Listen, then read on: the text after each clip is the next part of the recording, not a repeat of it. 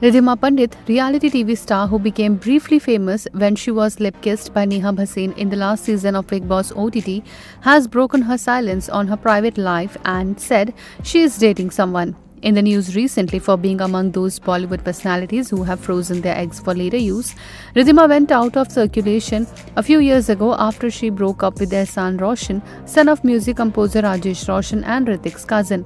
Now it looks like she has got someone in her life and was recently spotted outside a salon, getting much needed TLC before heading out for a date. Talking to the media, Ridhima said, I'm going on a date. किसके साथ? किसके साथ? वो surprise है। Okay, bye. Thank you so much.